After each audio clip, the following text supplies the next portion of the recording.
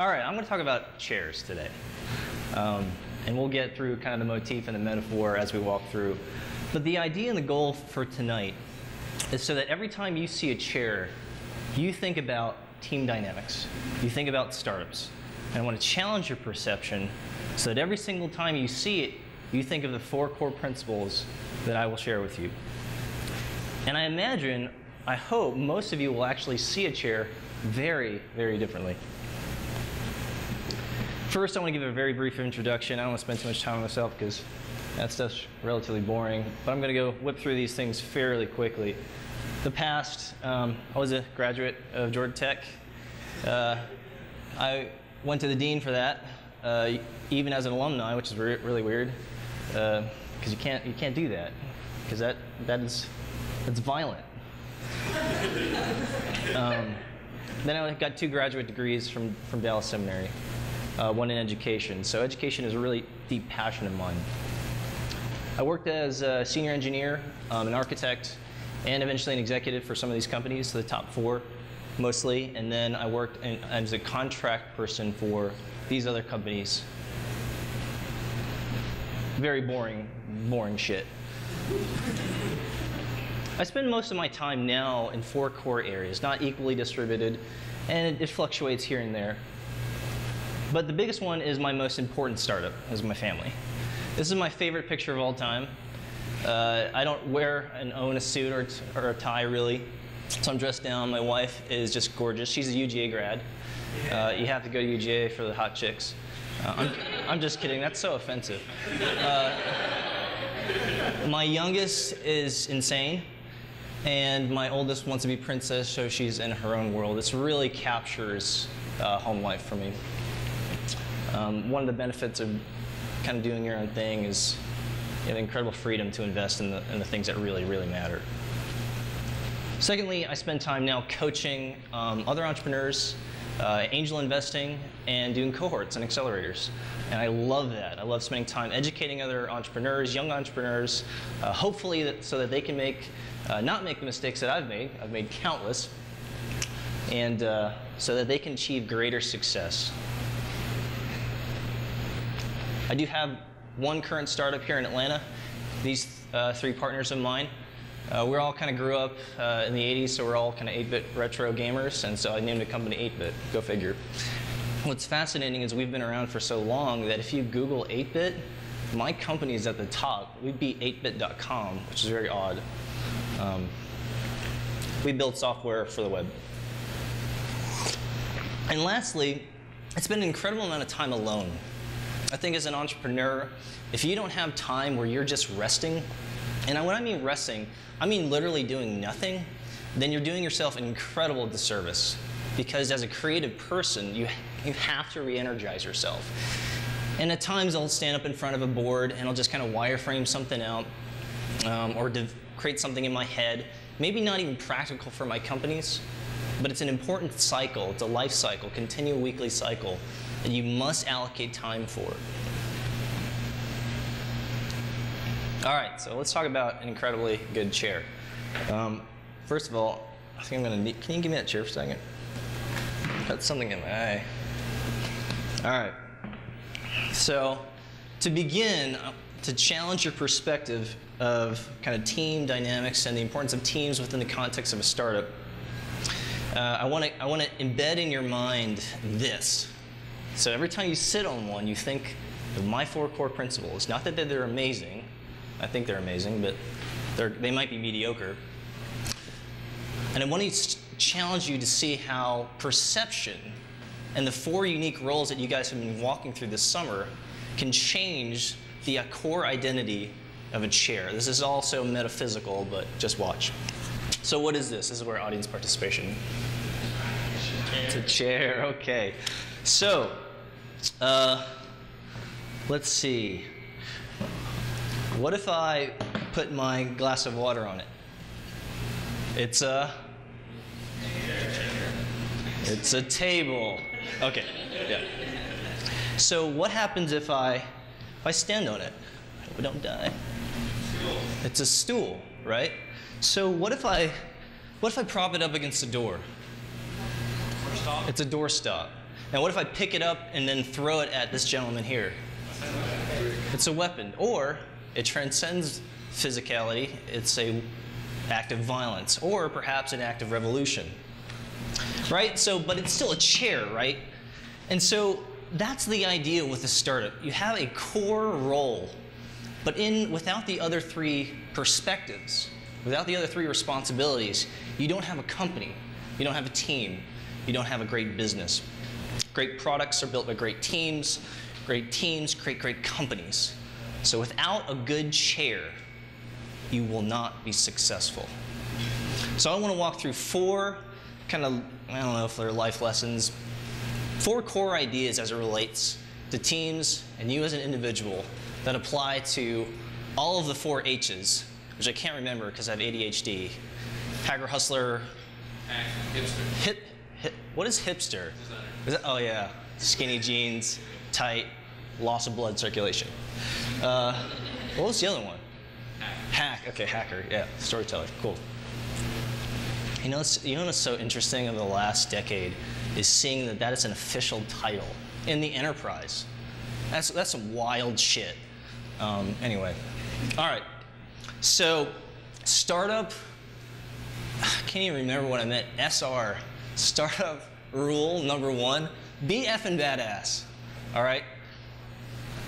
One of the neat things about your summer course or this summer program is it's really helping you to understand how important it is to be a specialist.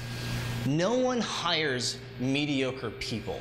Unfortunately, the educational system of America creates mediocre people.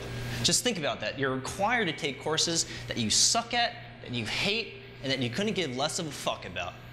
They're forcing you to be mediocre people.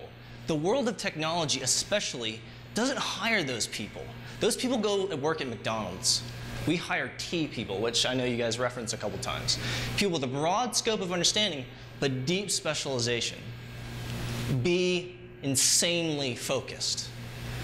You may feel like, you know, as you walk through summer, I'm kind of a storyteller, I'm a hacker, and I can do some business because I can talk with, with someone about our product. That is a no-no.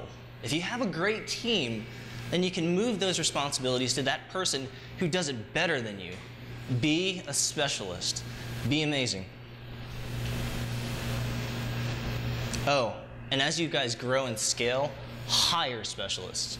You don't need any mediocre people on your team. Especially if you move to venture capital. I've raised $13 million now in angel and venture. They don't care about mediocre players. Only A players at the table. Number 2, build on trust. It's the true currency of great relationships. We all know that. But how well do you trust the people that are sitting right beside you to do the great work in a very limited amount of time with a lot of money in the bank? The moment you first raise venture capital and you open up your bank statement, you gotta, I'm with USAA, you might be with Bank of America, or Wachovia used to be on Techwood, but I guess they're not there anymore. Wells Fargo. So the first time you open that bank statement and you see 6 zeros plus whatever, it's like mind-blowing. And then you get this really deep pit in your stomach, and it's a vomit reflex. You have to trust seriously the people that you're working with. And when people say, and you've read 1,000 times, startup is very much like a marriage, that is no joke. You eat, you sleep, you breathe with those people. And if you don't trust them, there's very little chance you're going to be able to work through the very difficult decisions. Sidebar, one of the most difficult questions that I had to field when I was pitching for venture capital was, as I sat there with my co-founders, one of the VCs asked me straight to my face and said, if I give you $500,000, which is your Series A, I guess it's Angel now, but Series A,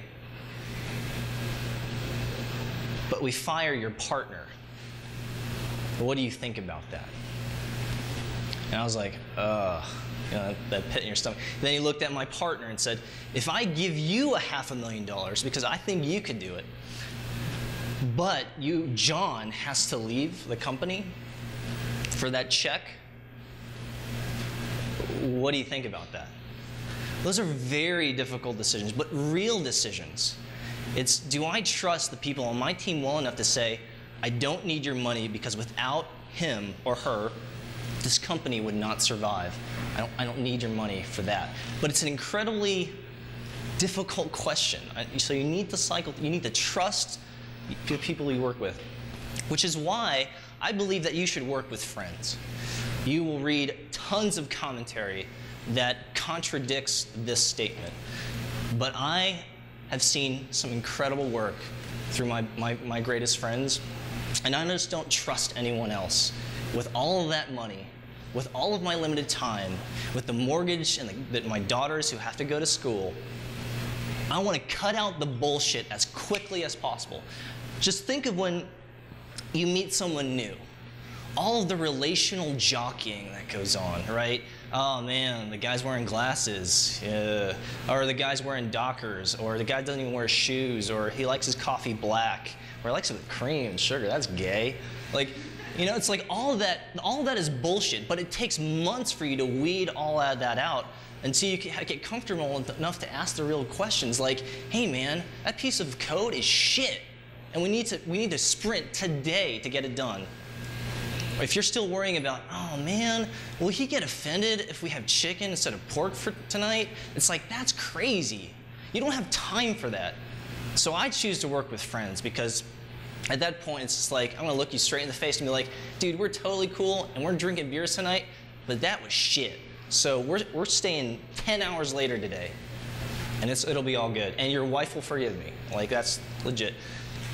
Cut out the bullshit, accelerate what matters. You don't have to spend any time with, oh, I gotta get black coffee too.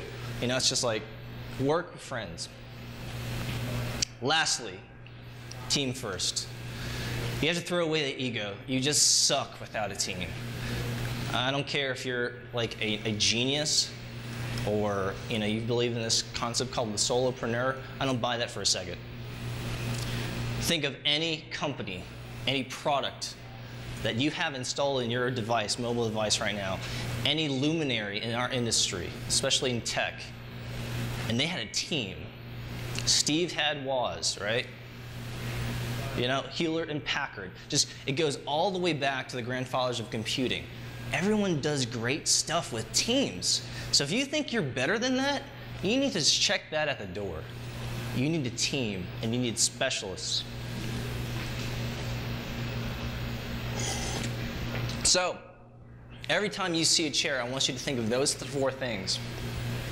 I want you to think of, I need to be a specialist. I need to be top of my game in one of the things, those four H's. I need to partner with people. I need to trust those people with my life. And I need to put away the ego, because there's just no time for that. Does this really work? And I just answered that, yes, we all know that. Great products are built by great teams. Great companies are great by good teams. All the luminaries. But from my experience, my first startup, my first true startup, I created a dating website for World of Warcraft players. And I know it's a joke, but it's legit. So, and then in fact, I was really sad about a couple months ago. They officially closed it down. It was called datecraft.com. So it's not there anymore.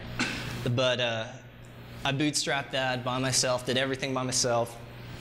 And that was back in 2007. It got on the Gawker network, Kotaku, and all that stuff. So it was like a big deal, Business Insider. And then it was acquired. And I was like, man, that was awesome. Like, I think I should really continue doing this. So the next startup, about 9 months later, I created the first Twitter for evangelical Christians. It's called Gospeler, and that got on TechCrunch. Engineered the entire product, built the business by myself.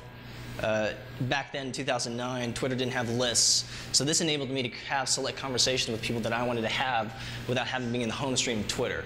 Now, of course, they have lists, so that's really easy. So I created this using their crappy API and created that company. It was acquired, awesome. But every single time, the only person I was celebrating with was myself. And the products weren't nearly as good. I didn't negotiate nearly well enough. Didn't do enough marketing. I mean, anyone who's been on TechCrunch is like this, and then it's like this, you know, like in terms of traffic and interest. But I'll tell you, these 4 things are true. Now that I've created companies with people, with teams, with partners, I've made more money. I've had more margin, which is very important. I'll come back to that. I've had more success, and success is very subjective. You can dissect that 1,000 different ways. But just generally, I've had more success, and I've had more fun with teams. And so if you can engender that, even though you might be young, kind of into your startup mode and first-time entrepreneur, if you can trust me on these things, you'll be much farther than I am. And I'm still young. I'm 30, you know. But this is the kicker, margin, because your life is not your startup. It may feel like that, but life is so much bigger than your technology company. Like, trust me.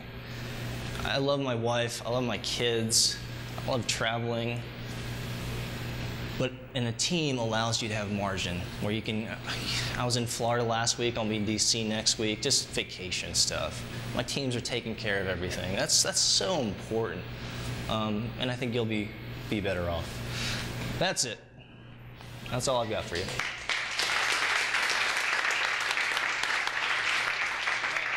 We got time for 2 questions. You got the first one. How was I on time? You did well. Right on the nose. Nice. That's badass. All right, here. What's your question? Hey, so how do you focus on your individual role when everyone kind of wants to be the business lead?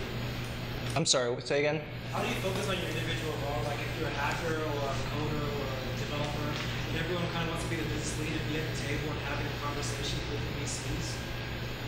Like, I don't know. That's I'm trying hard to understand that, because if you're an incredible hacker, if you're an incredible engineer, you don't want to talk to anyone. Like, right? Because you're in love with your LCD. You know, so you might just be head faking yourself and be like, I'm an engineer. No, you're not. Go do something else. Go be the guy that makes the deals. You know, for the longest time, I was kind of like the last speaker. You know, I went to tech. I kind of failed my way through tech. I mean, I literally did. I dropped out. But I was an engineer. I worked as an engineer, and I thought I'm pretty badass. But I really wasn't, because I wanted a seat at the table. I'm far better at negotiating technology deals, raising money, than I am building. But it took me a long time for that to admit that, because let's be honest, there's a mystique, kind of something very Hollywood-esque about saying, yeah, man, I'm an architect. What the fuck does that mean? Like, and who cares? At the end of the day, who cares?